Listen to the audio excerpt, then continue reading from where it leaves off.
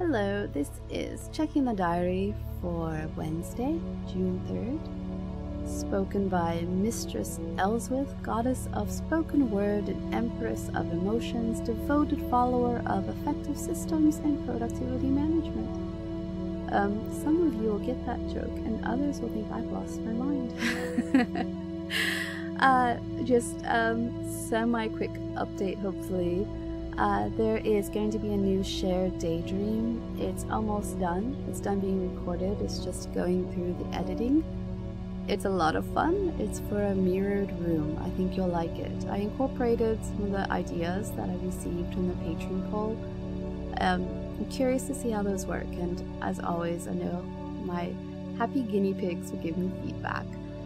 That one is going to be, mostly because I want feedback, that one is going to be early access. It will be on the Patreon page, and then in 2 weeks it will go out to everybody else. Thanks also for the feedback on the music. You're going to notice with the shared daydream that the music's going to shift again. There's always going to be a different changes and such in it because I think it's fun. So, and I think certain music matches certain files. Speaking of, there are 2 other files that will be released very soon.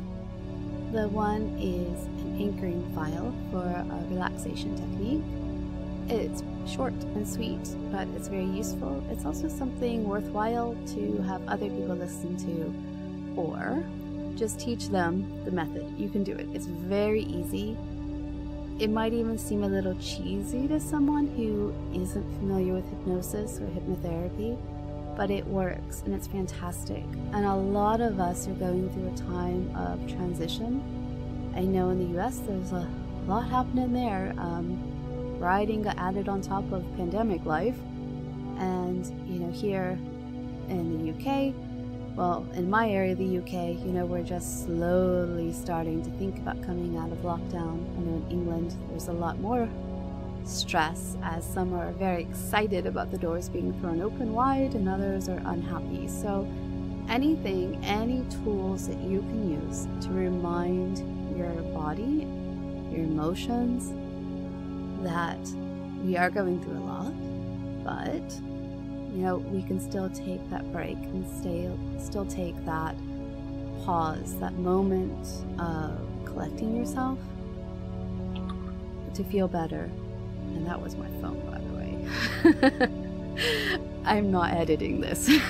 Then the other one is a meditation. It's called Meditating on the Mountain.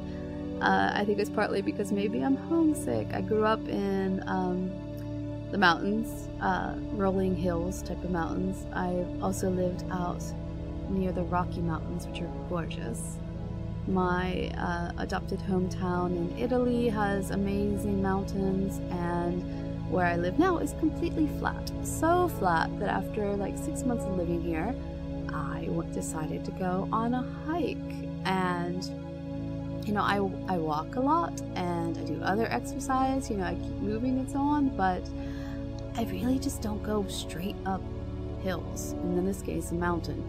I don't know who thought that was going to be like some scenic trail. I don't know who designed this trail to just go literally straight up, but oh my god, it kicked my butt. And there were cows.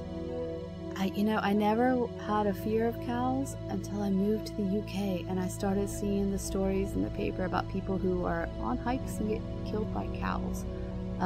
I think it's because here you have a lot of public access trails that cross farmers' fields that have critters in them. Anyway, that's neither here nor there. The meditation will be calming. There are no killer cows in it. It reminds me a lot of a lake meditation too, and I'll probably record that one at some point because I use that one quite a bit. The gist of it being deep lake. A lot of things happen on the surface of the lake. There's rain, there's ice, there's boats, there's ducks, stuff, right? But underneath, it's still. It doesn't change. If the lake is frozen, underneath, still the same. If the surface of it is getting a howling thunderstorm going across, underneath, still the same. So it's the same-ish thing, it's just deep water versus strong mountain. I think that's it. The other thing being, I'm going to put a shift, the whole systems management, I'm going to put a shift on answering things. I'm finding it very challenging to use email because I really just don't like typing on my phone. I don't mind email, I just like how quick it can be to answer people in Patreon or on Kick. So even if you send me an email, like a check-in email, and it's what you ate that day, or it's a project you finished, or paper you managed to write, or whatever else on that kind of accountability, or if it's in regards to chastity, or your practice, or you earned yourself some CORNER. THYME. Is that clever enough to get around saying the phrase? If you've earned yourself a little bit of that and you're confessing to it, if you send me an email, I'll probably reply one of the other ways.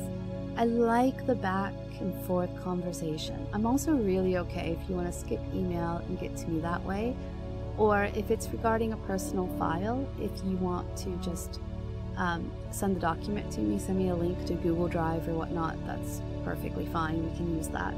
I am working on personal files. Some of you have sent me information, other ones have told me to continue on with what we did from last month.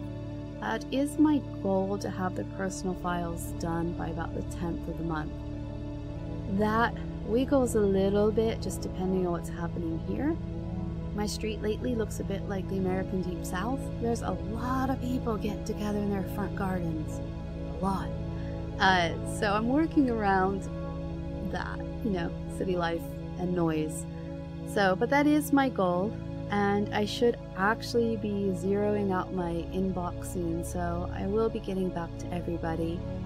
I'm just hoping instead of longer emails, I wouldn't mind having a little bit more back and forth dialogue through messaging.